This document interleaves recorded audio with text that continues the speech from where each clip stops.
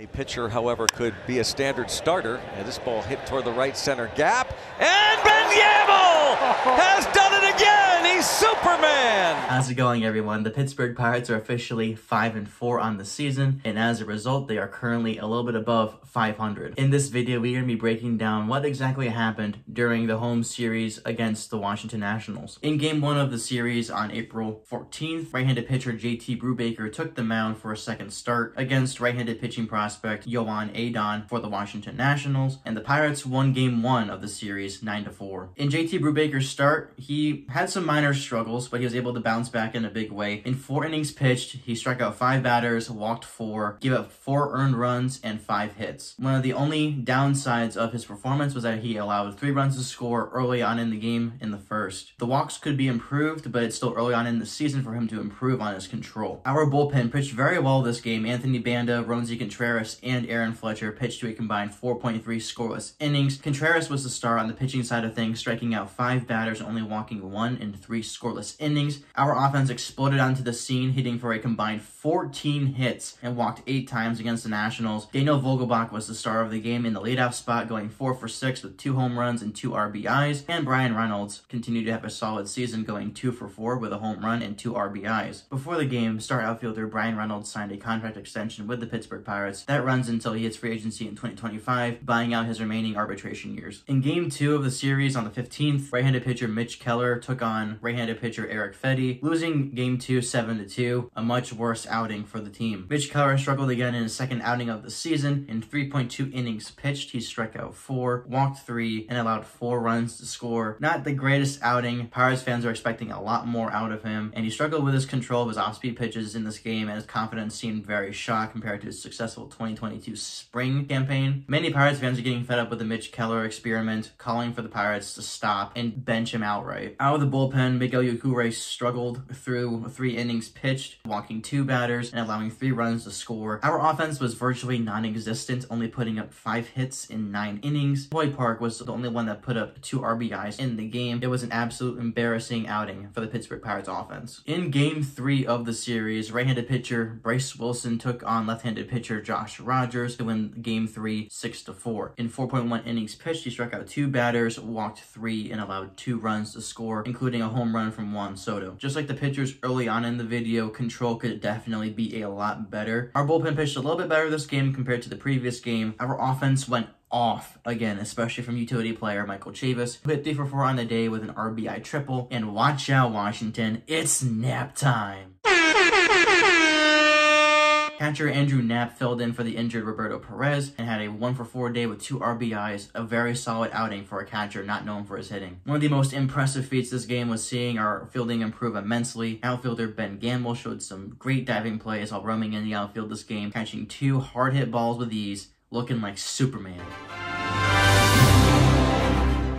In Game 4 of the series on the 17th, veteran left-handed pitcher Jose Quintana took on fellow left-handed pitcher veteran Patrick Corbin, winning the game 5-3, leading to the Pittsburgh Pirates winning the series against the Nationals. In 4 innings pitched, Quintana struck out 2 batters, walked 3, and allowed 3 earned runs. The bullpen, however, continued to be lights out. Will Crowe, Heath Hembree, and David Bednar combined for 4 and 2/3 scoreless innings. David Bednar received his first save of the season and is looking to gain more moving forward. Offensively, it was a very close game, and the Pirates were able to come back after a 3-0 deficit. Michael Chavis and Ben Gamble hit 2 for 4 on the day with an RBI single each. One of the greatest plays in the field was watching former Pirates first baseman Josh Bell get thrown out at home plate on a relay throw by Ben Gamble and Diego Castillo. What an absolute throw from this young buck. After watching this series against the Washington Nationals, what can Pirates fans take away from this outing? One of our biggest issues that I identified in this series was that the offense is very hit or miss. Sometimes it can be very hot or sometimes it can be very cold. We need our offense to make up for our very mediocre pitching that we've had this season. So far this series, Pirates starters have given up multiple earned runs in the first few innings of work alone. Something that's very alarming to me is that none of our pitchers were able to make it past 4 innings of work. Typically for a starter, I would want my starter to at least go 5 to 6 innings, but these pitchers have been struggling immensely ever since starting the season. Our offense needs to strike early and strike hard, and as a result of that, we will be able to hopefully win games moving forward. Our pitching will not win us games. Our offense needs to be able to take control if we want to be at least somewhat competitive moving forward. Infielder Cole Tucker is struggling immensely at the major league level. I don't think that he's earned to be our everyday second baseman. I think that it needs to go to infield prospect Diego Castillo. He's shown a lot more promise. He's hitting for high average, getting on base, and I think moving forward, he needs to be our guy of the future. One of the biggest surprises on our team so far this season has been infielder Michael Chavis. Holy cow, this guy has shown a lot of power potential, extra base hits. I just love seeing him play, so I wouldn't be surprised if he takes the starting first base job from guys like Daniel Vogelbach and Yoshi Tsutsugo, both of whom are free agents after this year.